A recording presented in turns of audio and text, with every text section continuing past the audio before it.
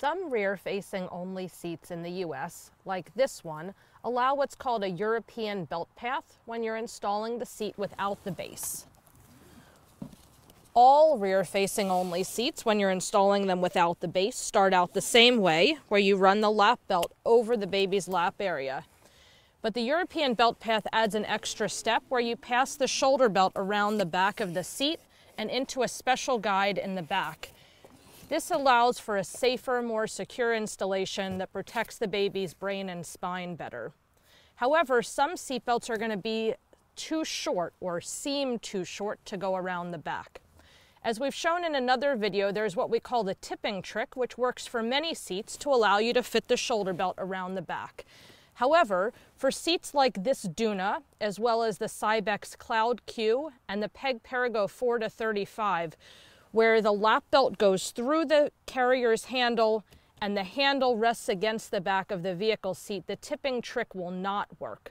In these situations, we have another trick to allow you to get the shoulder belt around the back when the belt seems like it would otherwise be too short to allow for this. The first thing I want you to do is take the lap belt and tuck it into the first lap belt guide. This is really important. It's going to help you not confuse the lap and the shoulder belt. Trust me, it's easy to confuse it.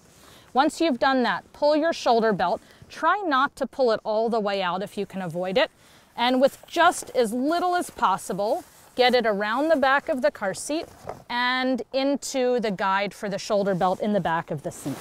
You're going to stretch the lap belt back across.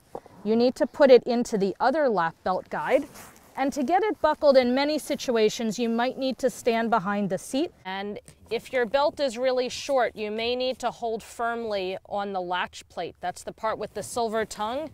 And push the seat with your body weight to allow you to buckle it. If your belt is longer, like this one is, then you have lots of extra room to get it buckled easily. Then I do need to make the seatbelt lock, so I'm going to pull the shoulder belt slowly out to the end. Let it in. That ratcheting you hear tells me I'm in the locking mode. Double check that you're properly reclined. The red line is parallel to the pavement. Then I'm going to get it tight. Stand behind the seat. You're going to have your hands on the shoulder belt. This hand will push this way. This hand will pull this way. I'm going to sway the seat side to side as I pull. And then I'll check that it's tight. Sit next to it. Hold right near where the lap belt is. Pull towards you and away from you, and it should move less than an inch. So that was nice and tight. Once you've arrived and it's time to take it out, hold the shoulder belt, unbuckle it, reach around the back, take the shoulder belt out of the guide, lift it up and over the seat, and now you're free and clear.